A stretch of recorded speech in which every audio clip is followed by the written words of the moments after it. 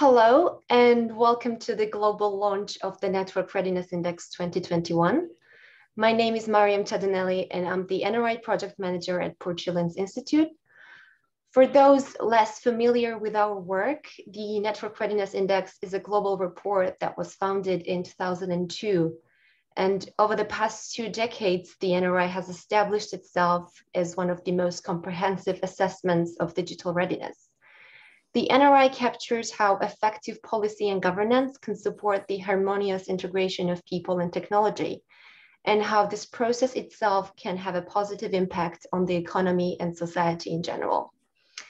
This year's report ranks 130 economies across 60 different indicators and measures their performance in 4 key pillars: technology, people, governance, and impact. In light of increased reliance on technology and the accelerated pace of digital transformation, tracking network readiness is more important now than ever. Today's online event, which will last about 90 minutes, will begin with a presentation of key findings from the 2021 report, led by Professor Soumitra Dutta, co-founder and co-editor of the index. We will then move on to a high-level panel discussion around the theme of shaping a more digitally inclusive pandemic recovery. The discussion will be moderated by Dr. Bruno Lanvin, co-founder and co-editor of the NRI, and will involve distinguished speakers from international organizations, the private sector, and government. Right after the discussion, we will hear concluding remarks from the CEO of Portulans Institute, Rafael Escalona-Reynoso. I would like to take this opportunity to thank the NRI Knowledge Partner STL for a very successful partnership for the 2nd year in a row. I would also like to express my gratitude towards our panelists, as well as our advisory board members and technical advisors who ensure high quality and technical accuracy of the NRI year after year. Without further ado, I'd like to now give the floor to Professor Soumitra Dutta, who will make a presentation.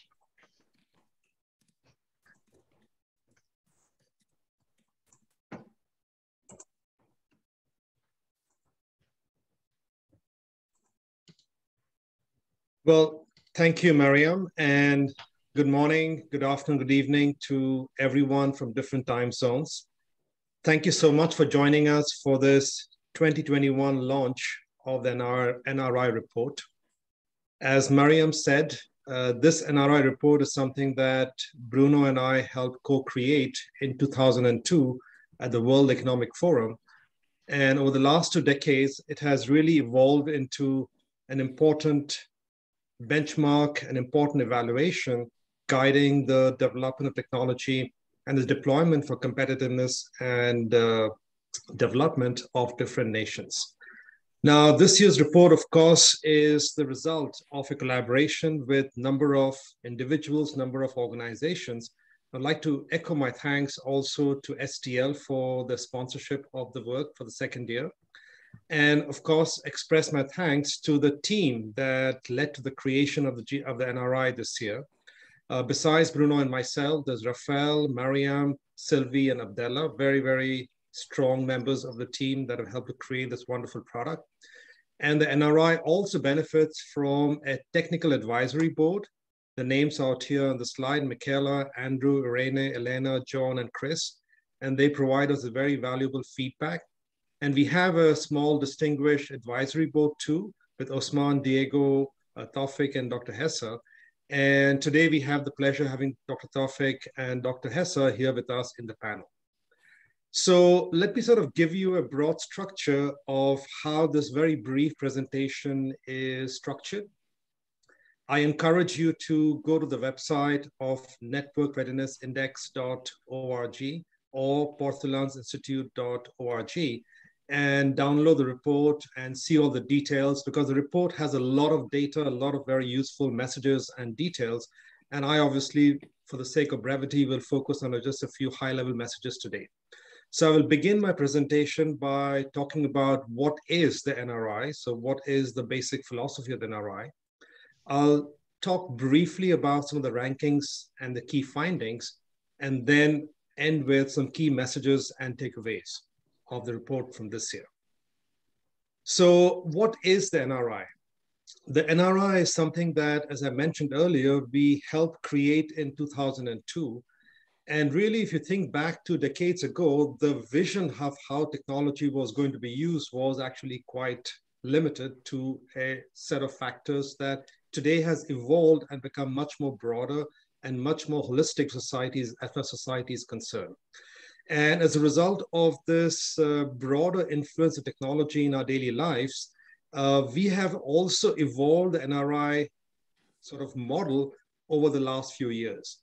And today, the NRI model, we believe, is probably capturing the heart of the thesis behind technology in society today, which is that our collective future, our collective, inclusive, sustainable future, will require a harmonious integration of people and technology. People and technology form the two key assets that we have deployed. Proper governance is very important to bring these two assets together. And we have to look at the impact along multiple dimensions, not just economic impact, but also more generally, if you look at, for example, the Sustainable Development Goals, the quality of life, and so on.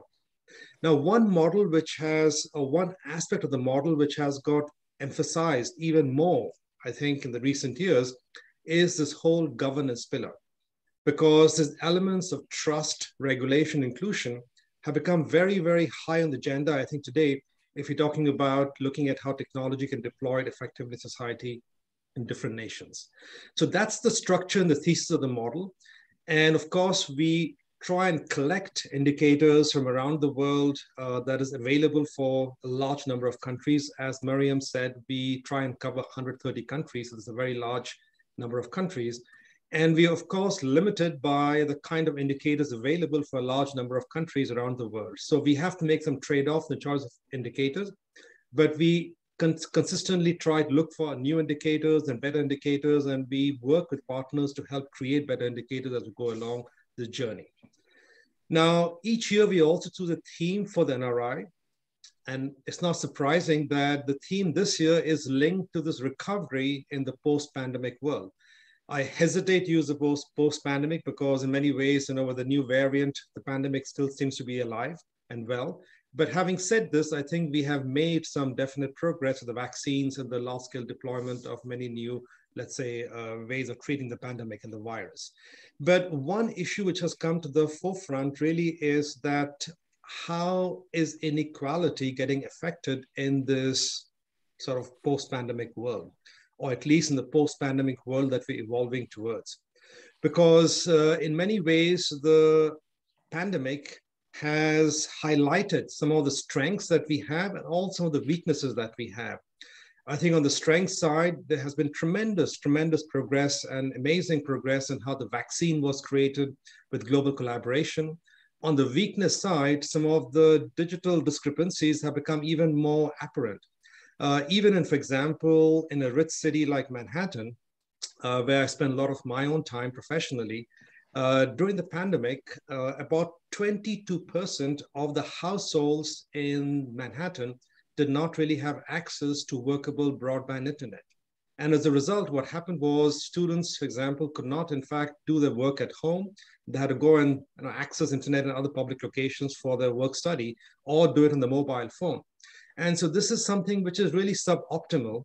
And what we see is that these kinds of challenges that even the rich nations face are actually even more acute in some of the poorer nations. So the whole idea in terms of how will the world look like going forward is an important one that we all have to focus on, especially given what has happened. Now, we all are aware that a number of countries have launched a variety of recovery packages.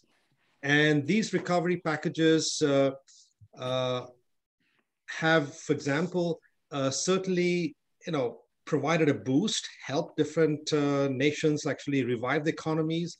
And one of the big question marks that we have is what kind of a recovery are we going to actually see in the future? Is it going to be a K-shaped recovery that is on the left-hand side, where essentially you have some segment of the population, some segment of the world, some countries moving fast and in fact moving even faster with the help of technology, and some others being left behind? Or will we, in fact, be able to create a more sustainable and more equal world by shifting the lower end of the cape upwards and getting everyone up on the technology curve, getting everyone up on the sustainability and on the inclusive future curve? So we clearly see that technology will have to be an enabler in this sort of, if you want, a V-shaped recovery. Because we know that today, if you look at health, we look at education, look at many other aspects of society, we do not have enough doctors and nurses, we do not have enough teachers, so we cannot expect that we can provide the same level of care to everyone or similar education to everyone without deploying technology. Technology becomes a necessary part of providing access to key resources for everyone around the world, especially if we want to be able to have a more equal and a more V-shaped recovery. Now, let me move on to the rankings part of the report. Every year we rank about 130 nations, and this year also we have provided the ranking. And the rankings, of course, are interesting because they provide some relative assessment of how nations compare and how different nations have progressed and how the situation is evolving globally. And at the same time, the rankings, of course, only present part of the picture. There's a lot more detail out here in terms of the progress of every nation. And we encourage you to look at the detailed report to be able to understand what are the strengths and weaknesses of different countries and try to actually evaluate, which are doing better and which are the ones where we can actually see significant improvements. Now, if you look at the top 10 economies out here, you see, I think, one fact, which is that all these countries are high-income group economies. In fact, in the top 25, they're all high-income group economies, the top 25. So what this means really is that there is an interesting question, and this is the question of correlation or causation in terms of how much is digital intensity of the economy linked to the economic level of development of the country. And does, in fact, more digitalization of the economy lead to further development and further wealth creation? Or, in fact, having more wealth creation allows you to invest more in digital technology. So there is an interesting relationship out there. But having said this, we do see some countries like China and Malaysia, which are moving up. These are two upper middle income economies ranked right now at 629 to 38th ranks. And also we see some countries like India having made a big jump in the rankings this year. So we see progress out here, but clearly there is a concentration of a few rich economies at the very top that remains relatively stable over the years.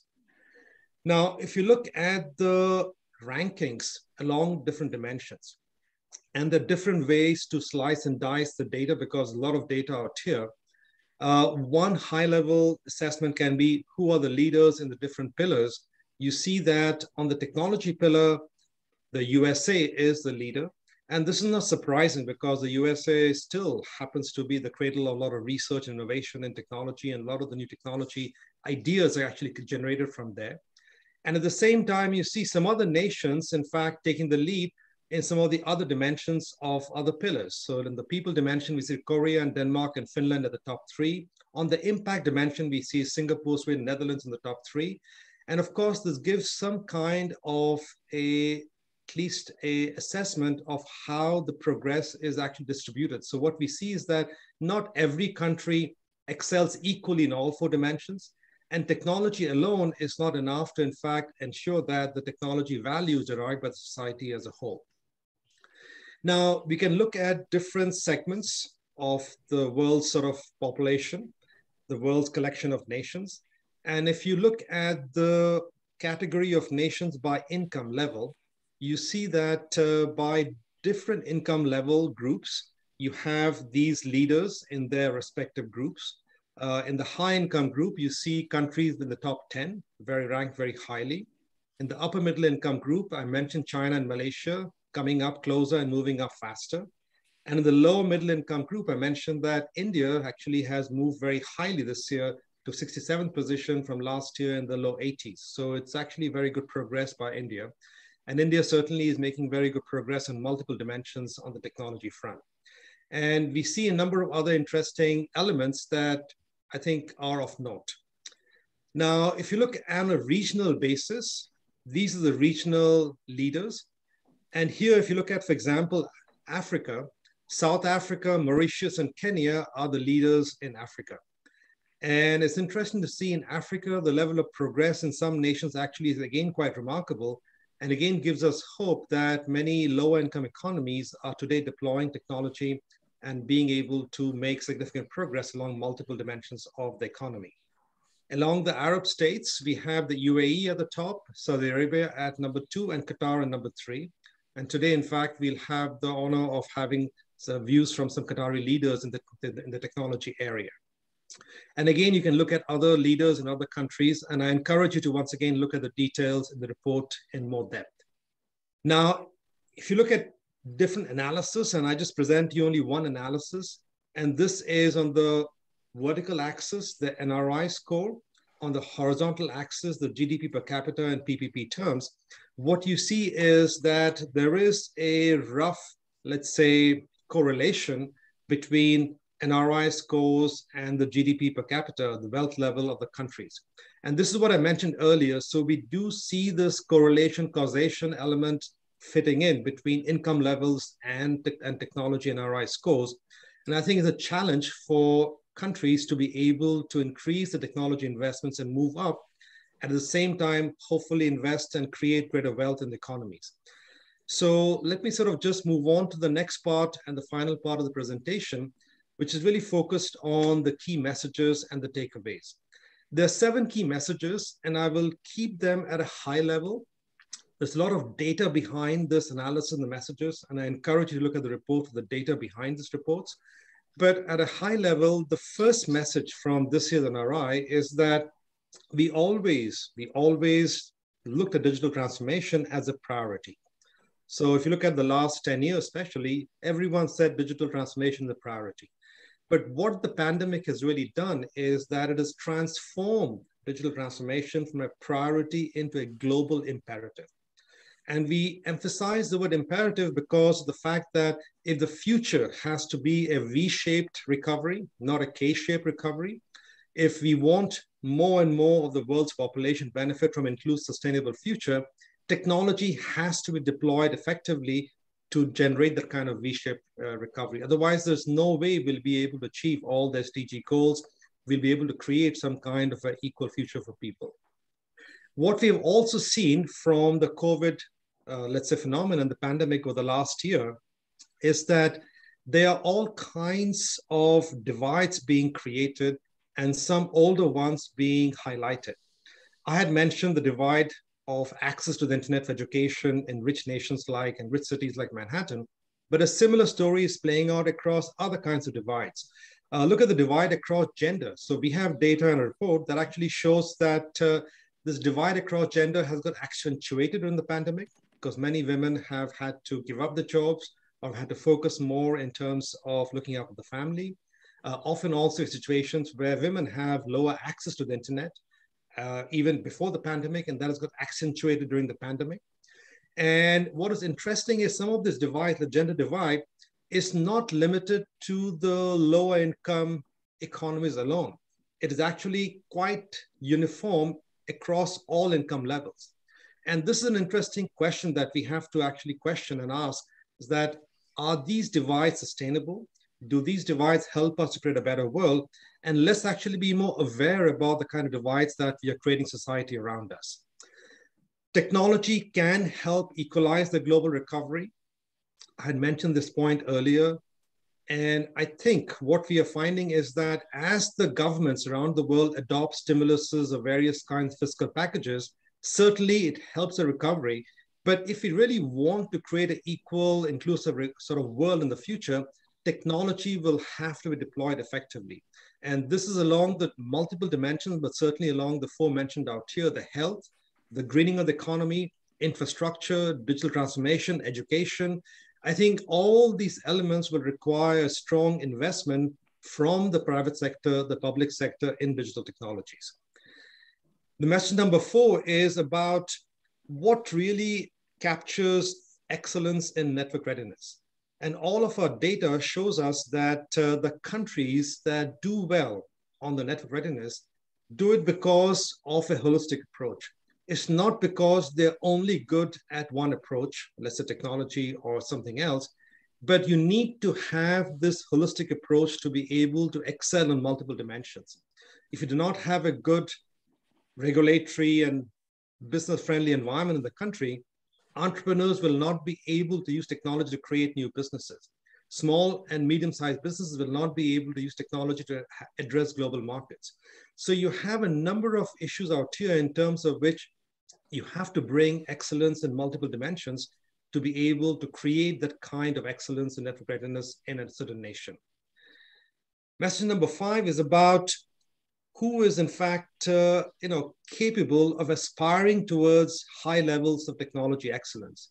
And what we are finding is that despite the concentration of the rich economies at the top of the ladder, top of the rankings, we do find significant progress being made in the lower income economies.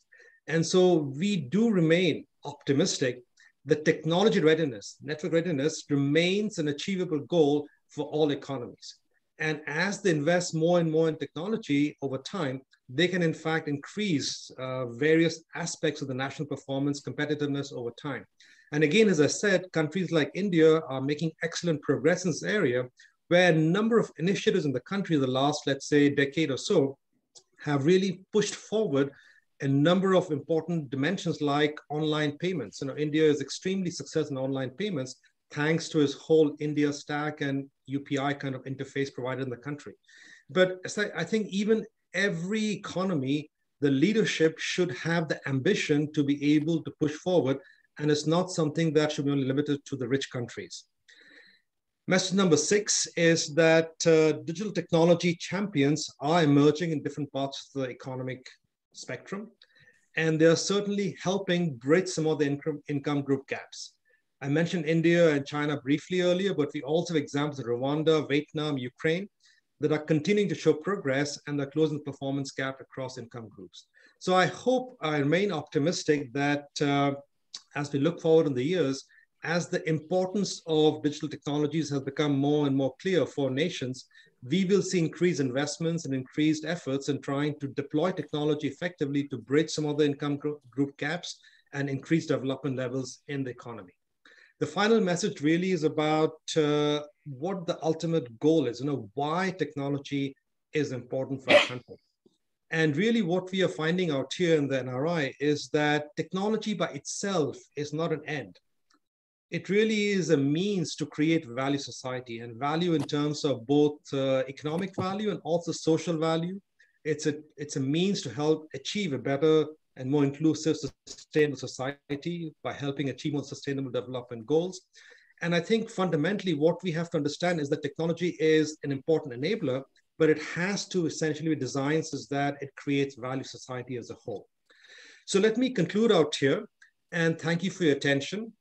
As I said, there's a lot of data that is available in the NRI report. I encourage you to look at the report, read it of interest as it suits your attention, as it suits your interests. And then also look at the data we have made available on the website. Plenty of data is there, you can analyze it. And the website links are listed out here on the slide. Thank you so much. And I hand the floor back now to my colleague, Dr. Bruno Lanvin. Thank you, Soumitra. And I hope indeed that this presentation will encourage everybody to go to the report and the data which is behind the analysis and messages that were just presented. We now have a very high level panel to discuss the theme of the report and help us go a bit further into identifying the key issues raised by NRI 2021. Before I introduce the panelists, however, I would like to give the floor through a video message, pre-recorded video message, to His Excellency Mohammed bin Ali Al-Mannai, and Minister of Information and Communication in the state of Qatar. We are very privileged that the Minister has accepted to send this message, so let's listen to him. Ladies and gentlemen, I am honored to be part of this global launch of Network Readiness Index 2021. Also, I would like to thank the team for the continuous and dedicated efforts over the years for publishing the report. the NRI framework and reports have been providing essential guidelines for government on the key factors and trends that enable ICT developments and make national economies benefit from them. I can confirm that NRI has been reliable and comprehensive benchmark that Qatar is looking at while setting high-level policies and developing strategies in all priority areas for our ambitious national agenda.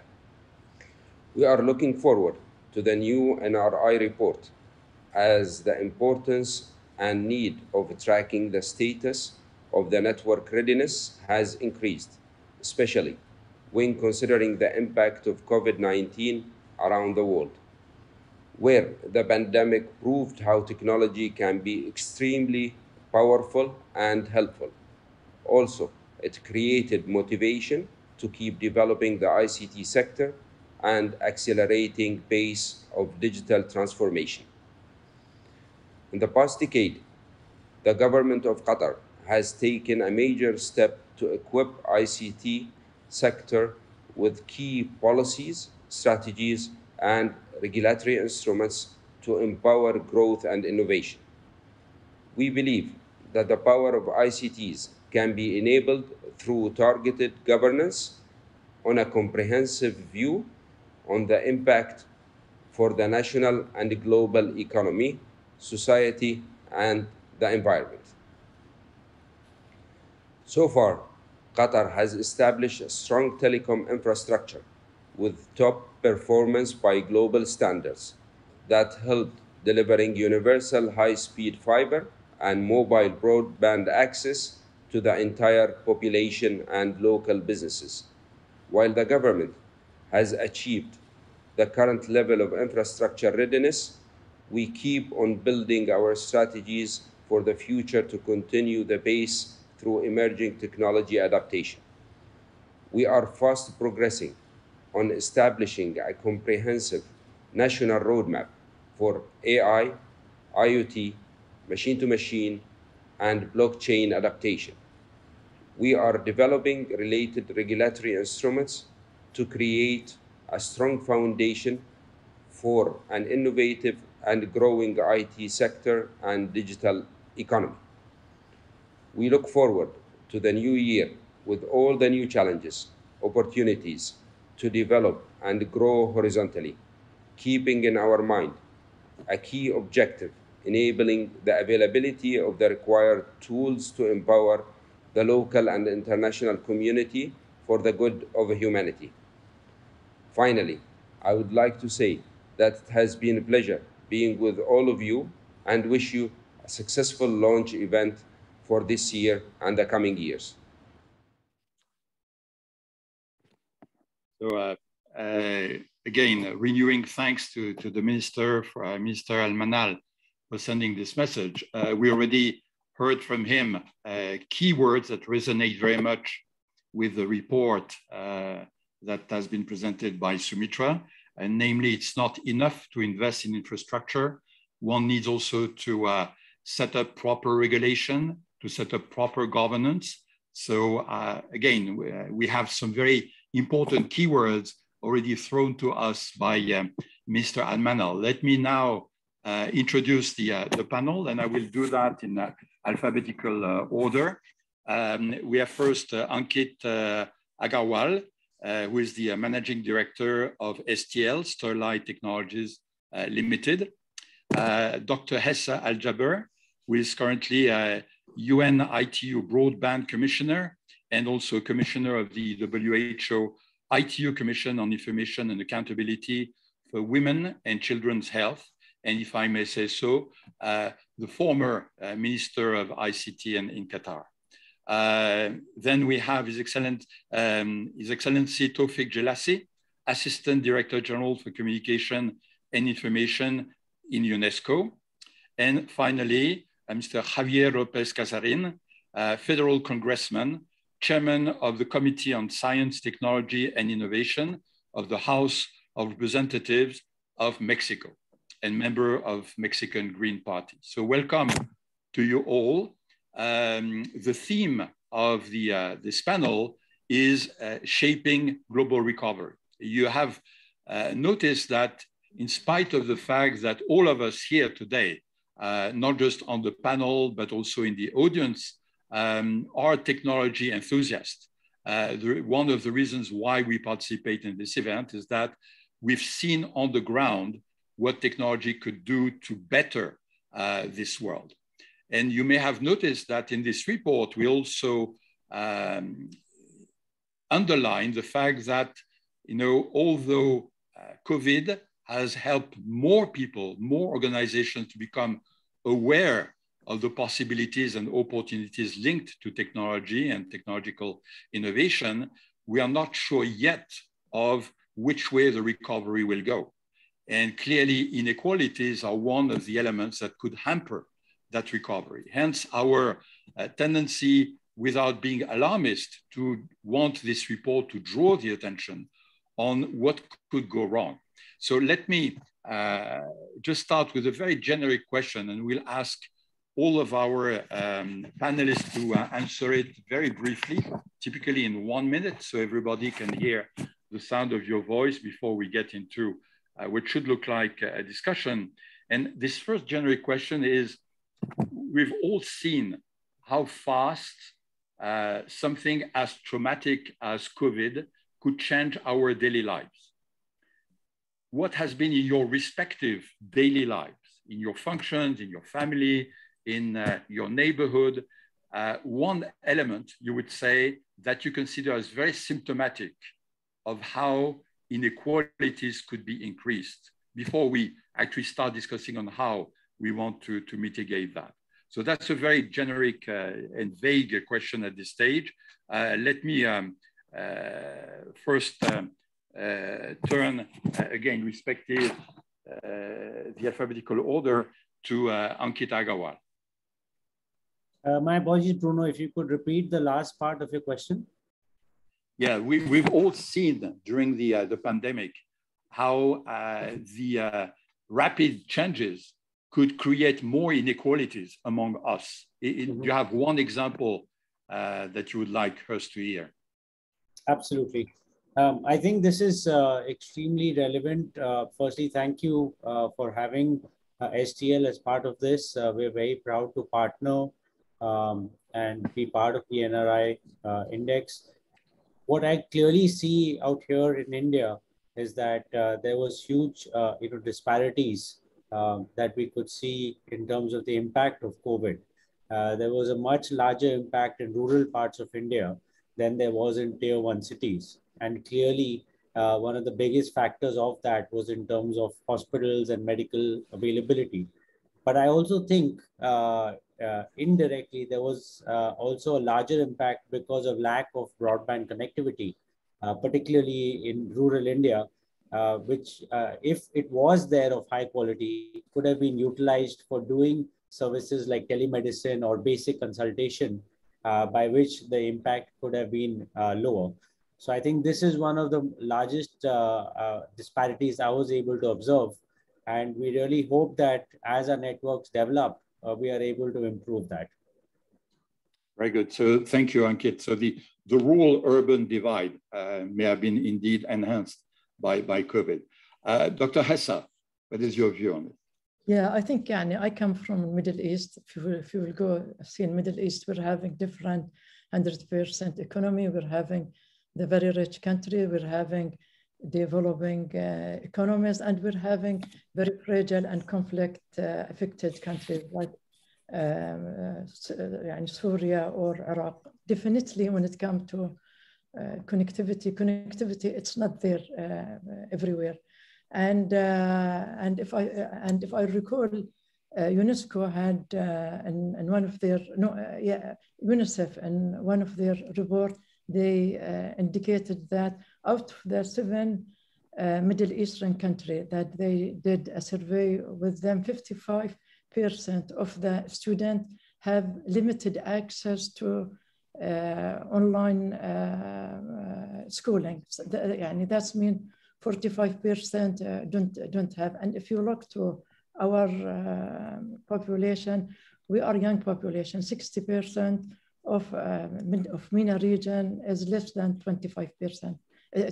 25 years. So that's mean definitely this impact the education, impact the providing of health. And my concern is education, because according also to UNICEF, more than 110 million kids in MENA school, they will really impacted badly by COVID, and the lack of connectivity definitely will not give them access to education.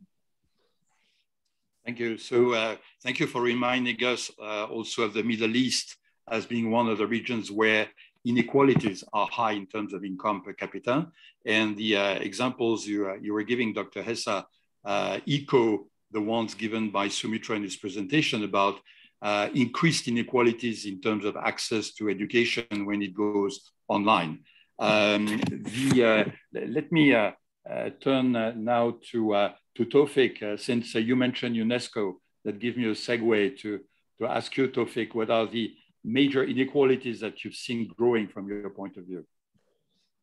Just to build on what Dr. Hessa said, I think this digital divide is not only digital, it's of course financial divide, it is also information divide, it's also knowledge divide. The frustration of millions of pupils who cannot continue schooling because they don't have access to the internet. I mean, I think more than ever, we saw this two-class society, if not a multi-class society. I mean, think of the parents, what a frustration that their kid wants to learn, but they cannot provide him or her with the means to continue learning. Based on our data, 1.6 billion learners couldn't continue their education. Even today, we see hundreds of millions of pupils who cannot go to schools because schools are still closed in their countries. And based on our study, over 100 million children are falling below the minimum proficiency level in reading as a result of the pandemic and as the result of the digital divide. So I think this is more than a cry for government officials, public sector and beyond to say, what can we do? What have we learned from this pandemic? Because clearly, I'm afraid there'll be other crises, maybe other viruses or whatever pandemics ahead of us. What can we learn and how can we prepare our society to be resilient in the face of future crises? Thank you. Thank you, Tawfiq, for broadening also our scope of this discussion beyond just technology and even beyond education. Indeed, we have to look at possible divides altogether, and you already gave us a fertile avenue for further discussion in this panel. Turning now to Javier Lopez Casarin with the same question about growing divides. Good morning, Bruno. Good morning to my fellow panelists. Soumitra, it's nice seeing you. Rafael and everyone.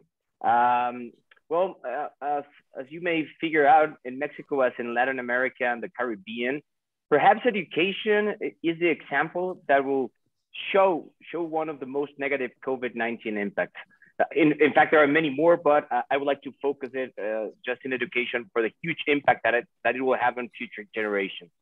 In terms of access to technology and digital tools, millions of students were unable to continue their studies in virtual mode. That relies not only on connectivity, but also on the preparation of content and the preparation of teachers and the way to adapt in a fast way to continue on school matters. So this is not, well, however, this is not a matter of access to technology and digital tools per se.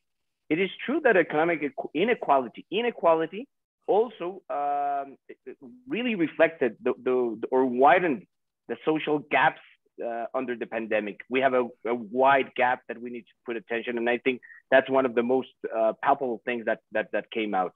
Over 650,000 junior school students did not re-enroll. That means a lot of students lost over a year of preparation.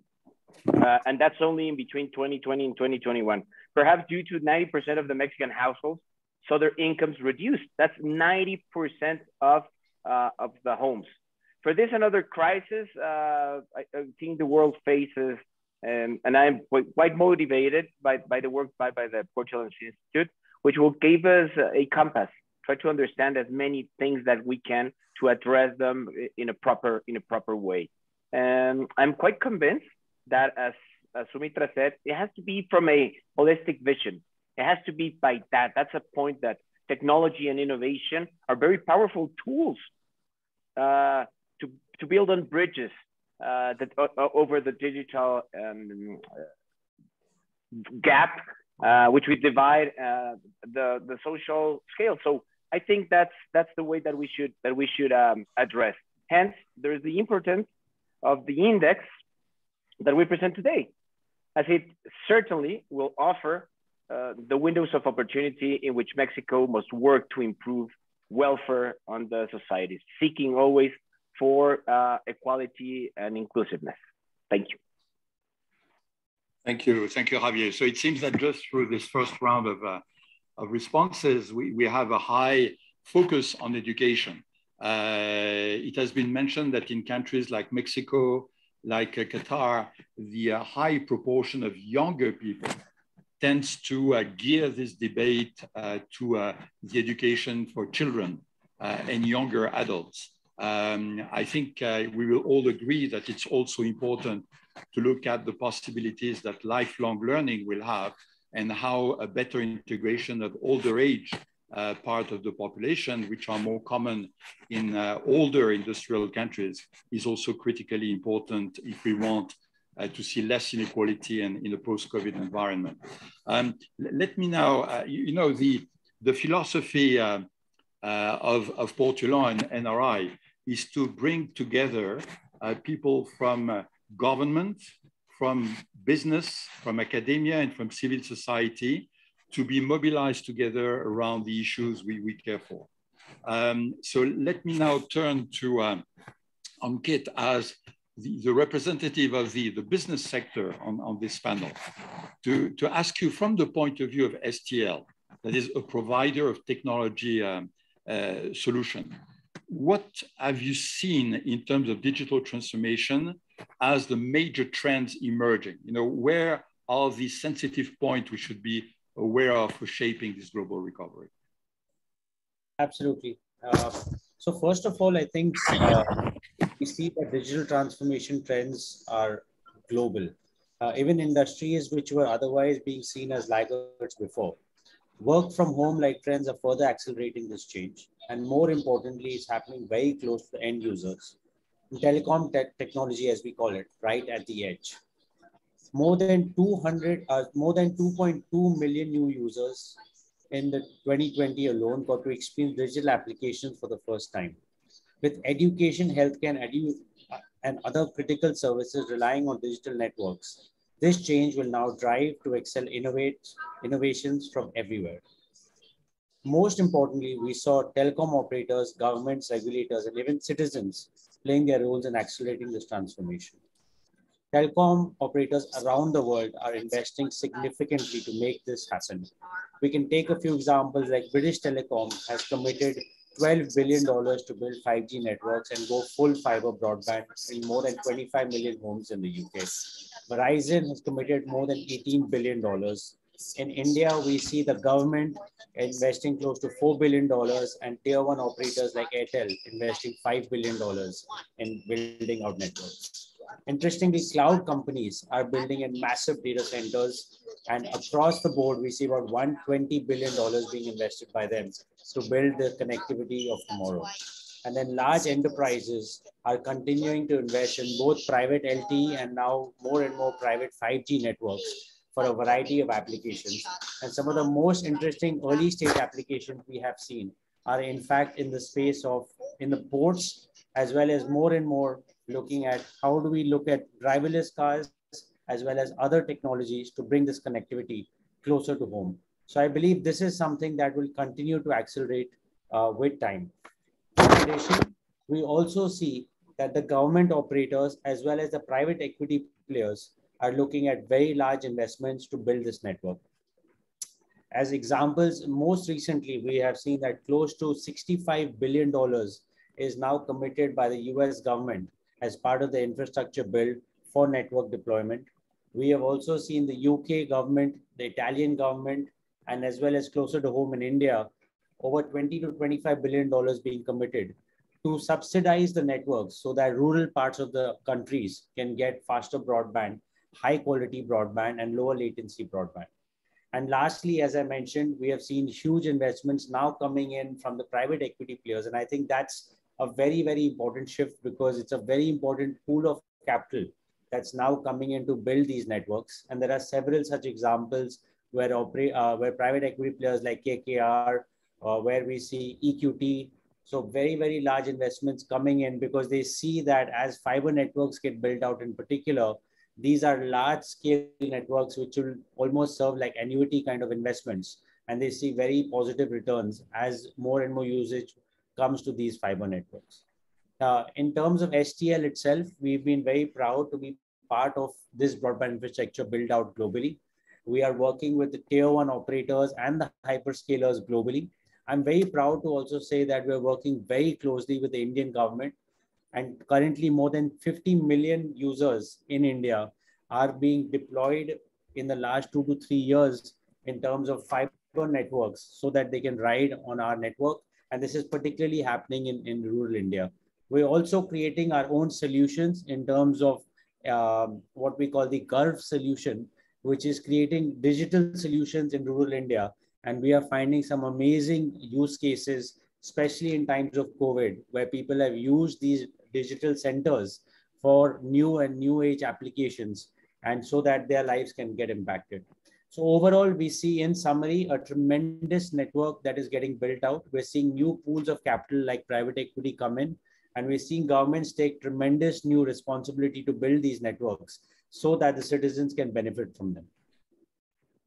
Thank you, Ankit. So thank you for underlining all these very positive signs. That is, 2.2 million additional users in 2020 alone is already a very impressive evolution. And when you add to that the fact that it's not just private funding that is being mobilized, it's also public funding, especially through the recovery packages, the Big Back, Build Back Better in the US and others in the UK and the other countries you mentioned. These are very encouraging signs. They actually coincide with analysis we've done at Portulans around innovation. We've seen that COVID has not stopped, on the contrary, the financing for innovation, but somehow it has polarized that kind of investment, which has gone to a smaller number of sectors than before. So let me bounce back from what Ankit was just describing for you, Dr. Hessa, regarding what you see in Qatar, in the Middle East, regarding this financing, especially for the startups, these new ambitious tech companies that we've seen sprouting around the world. Do you have good news for us? Yeah, I have really good news. And startups, they are very close to my heart.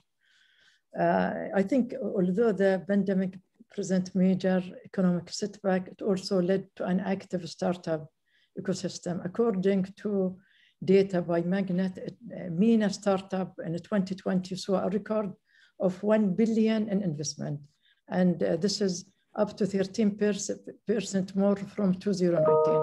And for the first quarter of 2021, the startup raised more than $300 million in 37 deals. And this is really great.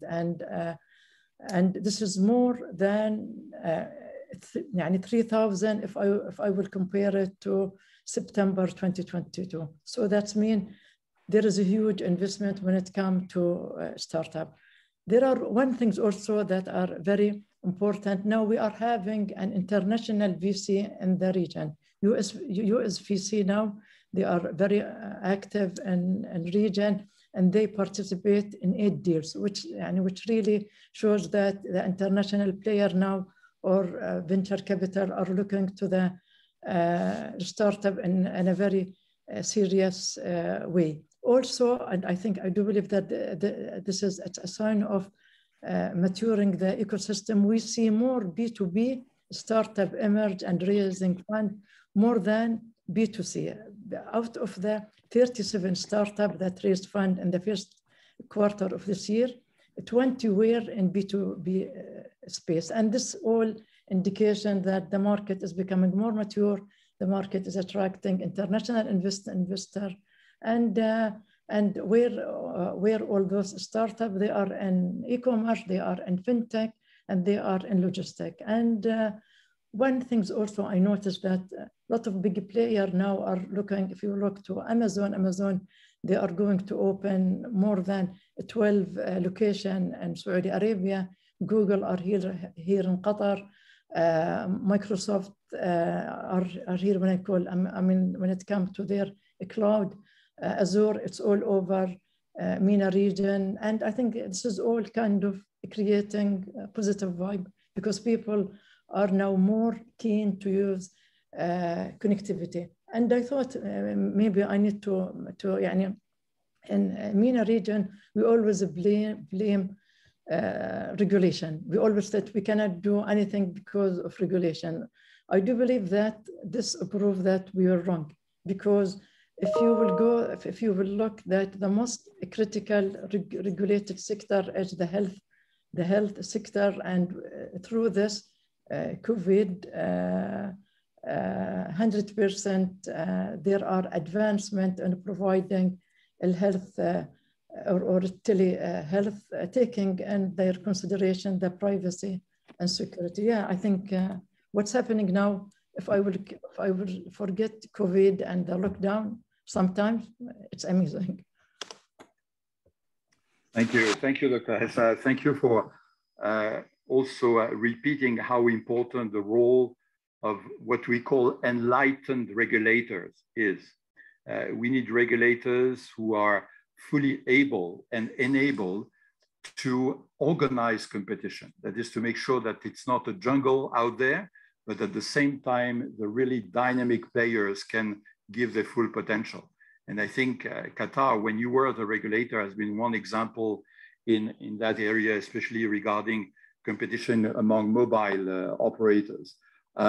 Your mention also of the fact that the market is maturing, as witnessed by a higher proportion of B2B as opposed to B2C, is something that we see in many parts of the world, and it is indeed something we should keep track of, and we will try to do that in NRI. The points you mentioned about the role of governments, regulators, etc., offer me a good segue to turn back to Tawfiq. Tawfiq, you underlined in your first intervention the importance of not just looking at digital divides, but all kinds of divides, to have a broad vision about what needs to be addressed. Assuming that we can leverage higher connectivity, what are the ways in which you think this could contribute to alleviate some of these big divides that you were signaling before?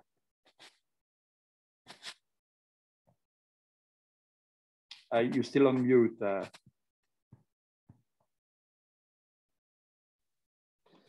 Thank you, Bruno, for this question. Let me add to what my colleagues said, a couple of maybe dimensions. First of all, a linguistic dimension. We have done recently a major study, and we know that there are more than 7,000 languages out there. How many of these languages are used to provide digital content? Based on our study, at most 130 out of 7,000 existing languages. We looked at indigenous languages. We looked at minorities worldwide.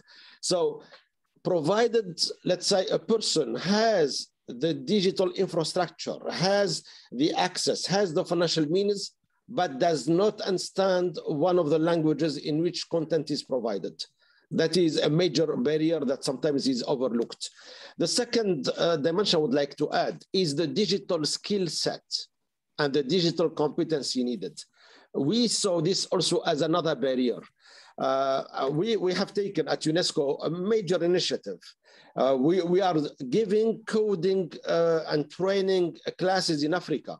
We saw 9 million, we did it for 9 million pupils to prepare them to coding, to give them a minimum set of digital skills. Because again, if there is the access, the content, the language is not a barrier, how about the digital skill for a person to effectively use what digital, what the internet, what the platforms offer out there? So we came up with a whole curriculum on digital skills. We made it available to our 193 member states, and we recommended to them to adapt it and to integrate it into their educational system. To say, of course, we don't say one size fits all. But here, at least you don't start from scratch. We give you this set of digital skills, this digital competency curriculum, and please adapt it and integrate it in your schooling, in your educational programs, so you can prepare the next generation that is digitally savvy from a skill set point of view. This is what I would like to add.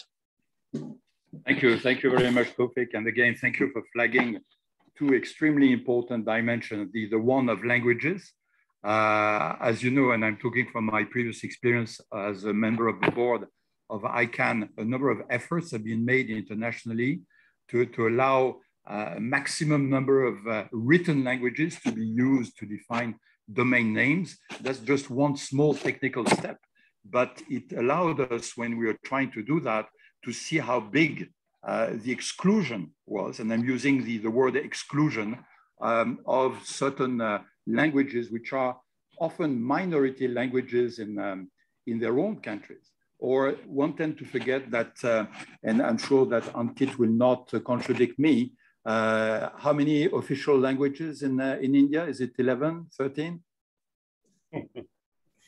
So you have a high variety. In a country like South Africa, it's also about a dozen.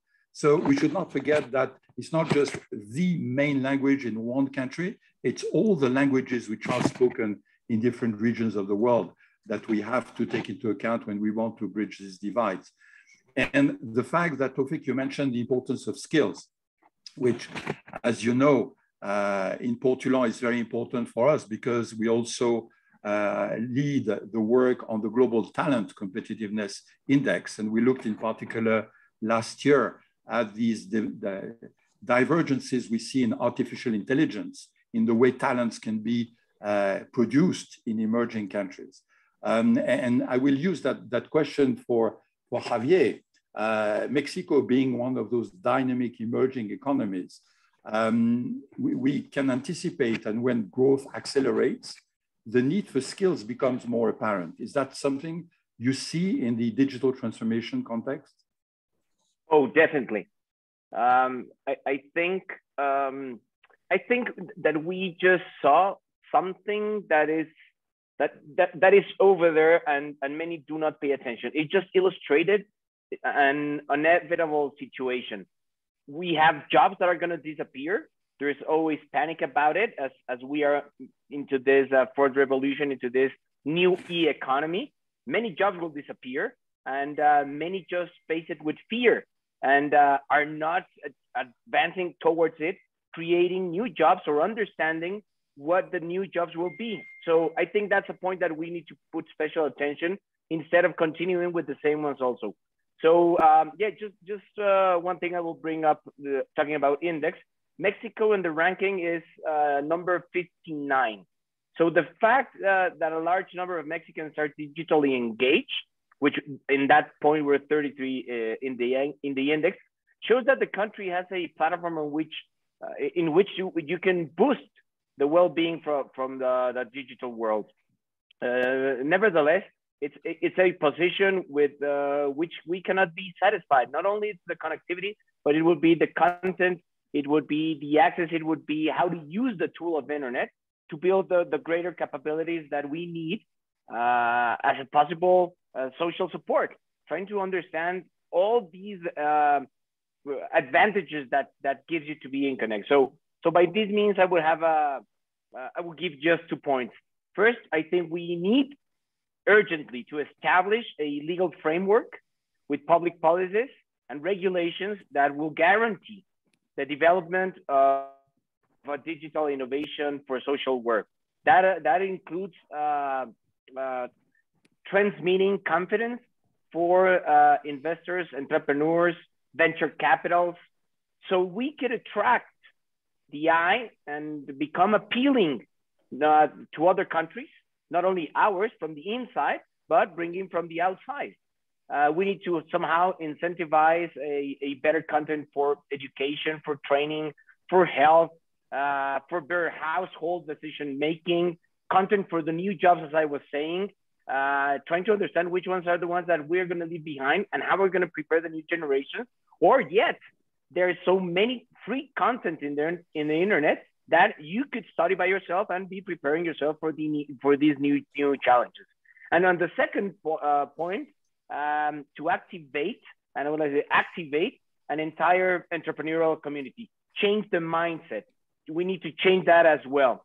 A community that not only innovates, but that it also transforms its knowledge into value of change. We need to make that, to try to see the impact that we can have as a community. Of course, this will expand the opportunities and the employees for Mexicans, as it will be just a domino effect. So two things that I could also approach. I would say that we cannot allow, as humans, a new crisis, being that as health, another pandemic, or a climate one. We have our goals on the 2030 agenda to surprise us with a worsening of inequality, of lack of opportunities, but only with the mechanisms in place to reduce it. So I think that one thing that Mexico's government right now is pushing forward, and I will leave this idea to the panel, is that we would always have to do it under the principles of solidarity, ethics, equality, and inclusion. Thank you. Thank you very much, Javier. If I understood you correctly, your idea is that if such a digital framework could be developed in Mexico that would be more inclusive, more open, etc., it would play a significant role in helping Mexico to attract the talents needed to feed a digitally driven recovery. Is that the proper understanding I have? Yes, it is. And not only to attract, but to make our Mexican fellowships go into that, into that highway, adopt a mindset. Very good. Thank you. Thank you very much. Going back to Ankit, because I think many of the things that Javier just mentioned ring a bell with what you told us before, Ankit, about what your own company was doing to bridge rural-urban divide, but especially in India. But taking the global point of view, because STL is, after all, a global company as well, what would you say are your best hopes that the newer technologies, AI, for instance, or others, may help build the divides we're talking about?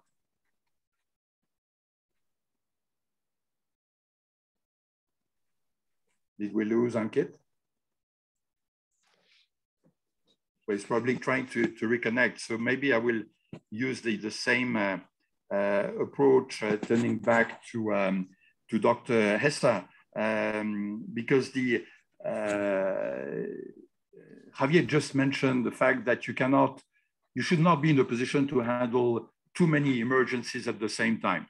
A health emergency, climate emergency, and now possibly an inequalities emergency. So given your own interest in the sector of health, is that an area where you see things changing? And what would be for you the main elements we should consider in that area? You mean if I will associate it with the crisis? Healthcare in particular. Yeah. Yeah. I think when it comes to healthcare, maybe I think if I will share with you how MENA had dealt with the healthcare during the crisis, they did it like any. They did it and like any other emerging economy. They did it through two things. Number one, all MENA countries have implemented physical response measure to the crisis, and all of them, they issued the number of policies, and this policy 100% impact, small businesses, and impact indirectly also the healthcare through easing the regulation a little bit, and through providing the health services remotely, and through even delivering medication in the houses instead of people going there. Also through investing or through giving the public sector more fund, and also through subsidizing the clinic and private doctor, especially during the crisis. The health sector had impacted a lot. Personally, I think it's now an opportunity for us to have a more resilient health. I really believe that. I know we rarely speak about resilience in health sector because the crisis only reflect, because in some countries it was really, even the very wealthy country, no one was prepared for this crisis. And I do believe that this might be an opportunity for all countries, without in MENA or in any other country, to make sure that their health is resilient. For my assumption, this is only the beginning. Thank you. Thank you for highlighting the notion of resilience as well. We have, and I don't want to speak instead of panelists, but I would like to hear from any of you about whether this notion of resilience has not been distorted from time to time as a disguised way to talk about protectionism, to say we should not be dependent on external supplies, which one can understand, but it has often driven politicians and others to say, we need to develop our own vaccines, we need to develop our own protection. And the possible consequence of that has been some kind of egoticism we've seen at international level. We see that with the lack of vaccines in Africa, and the Omicron variety of the virus may give further prominence to that. So I would be interested to hear from any of the panelists whether you think that technology can help there, or whether there's something else that needs to be addressed to develop this notion of resilience at the global level instead of at the individual level? Or is that something that we cannot achieve? Bruno, I can maybe give a brief example here to build resilience in education. When the pandemic hit back in February 2020, a couple of months after that, UNESCO set up a global education coalition with 200 members, ranging from public, private sectors, academia, civil society.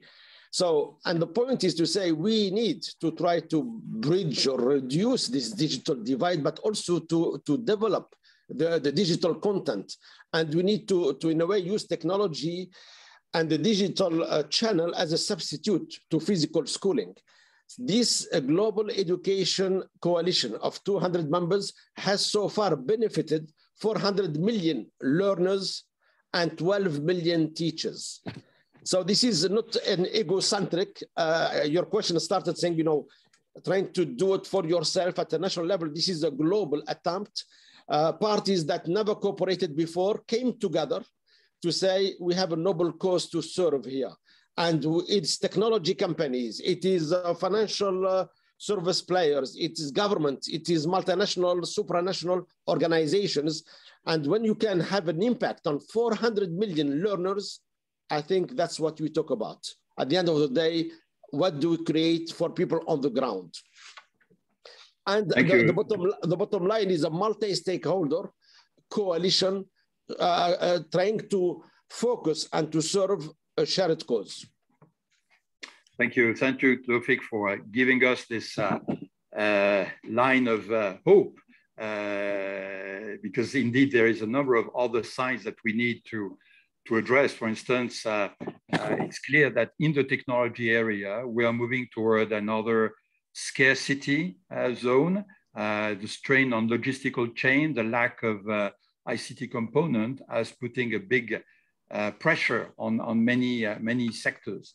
Clearly, keeping borders open, keeping international trade as dynamic may sound remote from technology, but it is one of these conditions by which resilience will not be distorted in an egotistic meaning, but rather be seen as something which should be a priority at the global level. So thank you for raising that example. I think we are not going to get STL back online. So my next question was trying to see what was the point of view of the business sector, but since we cannot do that, let me actually move, because we are getting close to the end of this discussion, to maybe a last question to Javier about the fact that Mexico is a large country. It is a federal country, which has advantages and disadvantages. What are your views on the development of the physical infrastructure in terms of geographical barriers? What Ankit mentioned earlier about rural versus urban. What are the ways in which the cooperation between the private and public sector could help bridge the divides we've identified so far? Well, now that you put it that way, it's a very relevant question. As you know, we have a lot of challenges talking in a physical infrastructure. Our country is under a lot of mountains, so its accessibility is complicated. So closing the digital divide and increasing levels of well-being requires certainly a co-responsibility of the public, private and social sectors. We cannot see it as the responsibility of one, but we need to see it as the responsibility of all together. So if I can, if you allow me, I'll be brief, and just let me talk about my priorities from the framework of my public responsibilities, which, by the way, what I'm trying to put through it is a co-responsibility way of working. So as the president of the Science, Technology, and Innovation Commission of Congress, I am working, of course, as much as I can to build the greater consensus among legislators, authorities, scientists, entrepreneurs, students, private sector, to promote a greater equality and access for all the Mexicans to the digital world. So I'm quite motivated. I'm very motivated because in alliance with my fellow legislators of the Commission, we are trying to implement a cross-cutting agenda so that innovation, technology, as well as science will have an impact on the work of the parliamentary commissions. We need to transmit that this concept is powerful, it's transversal, it is the engine of the economies, and it's something that should not be an optative way of working, of studying, but that it has to be a priority in the formation of new and future generations. Second, a deep review of the regulatory framework to encourage the technological development based on the principles of ethics, inclusion, as I said before, equality, non-discrimination, and gender equality, for example. And the third one would be a proactive conversation and cooperation with high-level organizations, such as the Portulans Institute. I am convinced that the innovative entrepreneurial talent of Mexicans will be benefited greatly by exchanging knowledge and the best practices. One of the things that I am always saying is share the knowledge. That's an easy thing. We've achieved so many knowledge. We have wisdom. Now we have to share it so we could somehow affect in a positive way all the other countries. So I know that millions of Mexicans are looking for a more equalitarian country with a greater well-being. And as a legislator, I'm determined to offer a state-of-the-art answer. Thank you very much again for this positive tone as well on what are the possibilities that technology offers. This has been a very rich exchange so far. So in order to keep with the time allotted for this exercise, let me just ask you a very simple question, and you will see that the formulation will allow you to answer it quickly. We have quite a large audience for this event. I'm looking at the figures here, coming from all parts of the world and all spheres of life. If you wanted that audience to leave this event with one word or one idea, okay, saying as far as the future of digital transformation is concerned, this is for me the element that is key. What would that word or idea be? Maybe starting with you, Dr. Hessa. Yeah, I think I would say two. Number one, reference, because I thought for the resilience health system, we should have a resilience health system that is able to effectively adapt or respond to dynamic situation and reduce vulnerability across beyond the system. It's clear that we are having really dynamic system when it comes to COVID. So the sentence that I want to leave, disruption in technology is here. So let's embrace it. Thank you very much. Javier, what would be your own word, keyword? More than a keyword, I like that one, will be a message which I pretended to be strong. And I would just leave it here. The digital innovation, it will only make sense when it makes the social environment more humane. So human-centric, whatever the efforts we make. And the last word for you, Tawfiq. The word from my side is move. M-O-V-E. M for measuring digital divide effectively.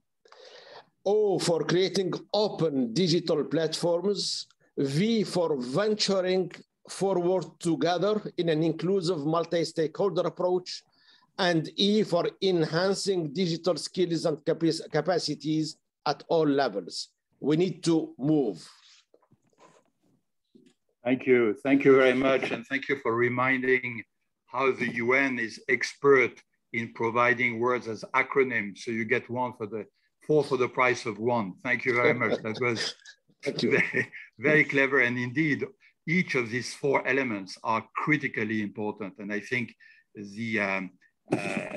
they send us back to many items mentioned during these very lively discussions. I'm sorry that Ankit cannot be with us now, but I think I speak on his behalf, saying this has been a very enjoyable conversation. I will not try to summarize it. You know, when the moderator says, I will not try to summarize it, that's just the opening sentence for his summary. But I've been struck by a number of very, very powerful statements from our panelists today. I think that these last keywords we heard summarize them all.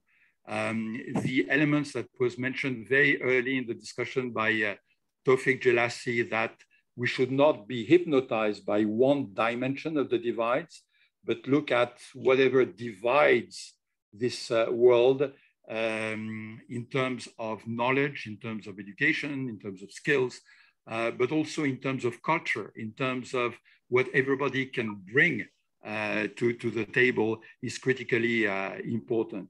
The element that was mentioned by Dr. Hessa about focusing on health and resilience is critically important, because it reminds us that, you know, even if we try to speak about a post-COVID world, we are not out of the woods yet.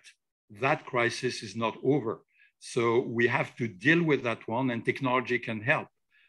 We also have an urgent necessity because, as Soumitra mentioned before, the digital transformation is not anymore just a priority, it is a global imperative.